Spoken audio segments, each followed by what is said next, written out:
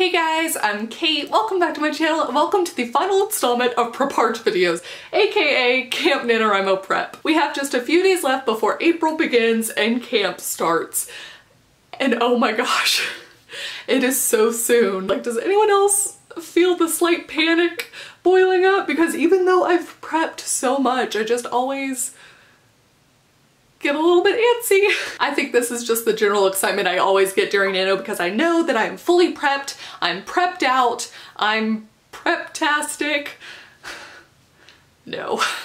Let's go ahead and jump into the final stage, which is covering the wants.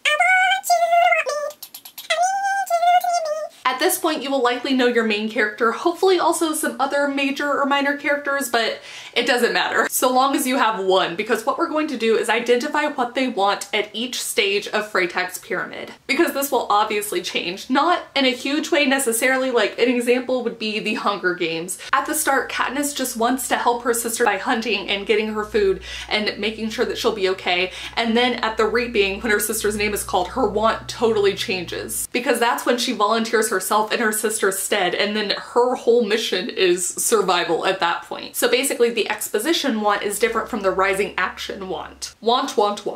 I personally think this is the most important thing to write down or realize kind of going into camp or into NaNoWriMo if you can, because if you do go off track from your outline or you throw in additional scenes, you have some kind of continuity. You're constantly working towards what your character wants in this phase of Freytag's pyramid. So even if the scene's gonna change, even if the characters in the scene change, even if all of this stuff changes, the motivation, arguably the heart of the story, is still there. This also hugely helps for like editing and revisions and honestly a lot of prep.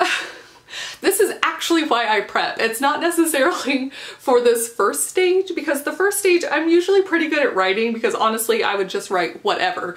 Prepping is what helps me after. It's what helps me move on from camp or from NaNoWriMo and like make sense of the story that I've created. Because on the 30th I'll be sitting there with a shiny new draft or a part of a new draft and just being like, what have I done? I will say identifying the wants is sometimes really easy, but sometimes it is hard.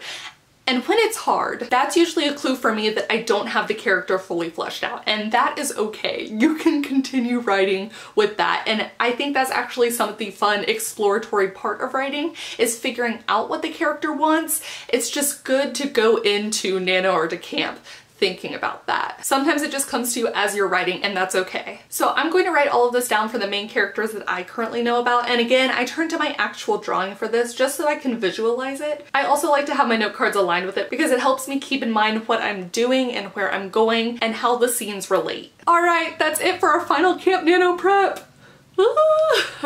Please comment down below and let me know what your final stage of prepping for Camp NaNoWriMo is. Is it choosing a title, or do you already have one? And if so, please comment down below and let me know about that too. I'm really curious. And are you planning on getting a head start by writing extra on Sunday on the first day of April? Thank you guys so much for watching, and I'll see y'all very soon with a new video. Bye.